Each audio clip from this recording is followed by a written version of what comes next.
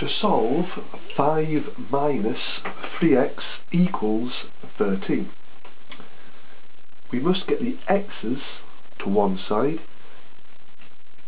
the left normally, and the numbers to the other side. Now then, we have a plus 5 and a minus 3x. So, if we subtract 5 from both sides, we end up with minus 3 lots of x equals 8. The 5 and the minus 5 have cancelled out.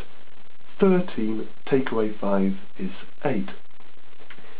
If we then divide by the minus 3,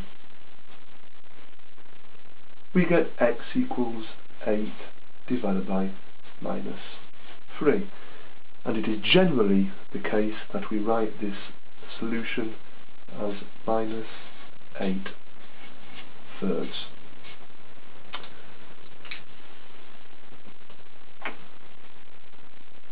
We will now extend this idea to equations involving brackets. The general rule is to expand the bracket first. You must see the 5 at the start as a separate term in its own right. Do not do 5 take away 4 to begin with. No, we leave the 5 in place, and then minus 4 lots of 2x is minus 8x. Then be very careful.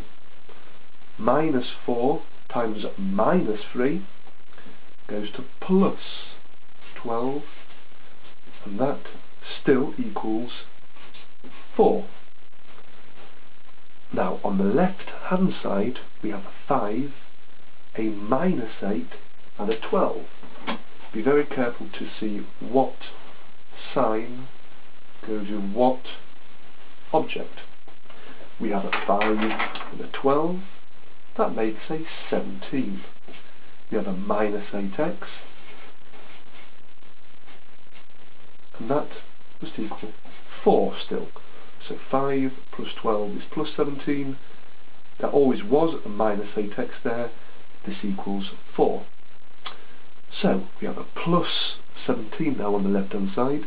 Let us subtract 17 from both sides.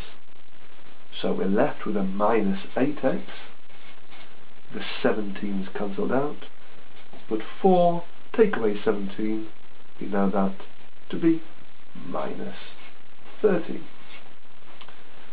And then to finish off with, there's a minus 8 before the x, so we divide by minus 8. So x equals minus 13 divided by minus 8. And in this situation, where there are two negatives, they both cancel out, and x is plus 13 over 8. And that is the solution to that particular equation.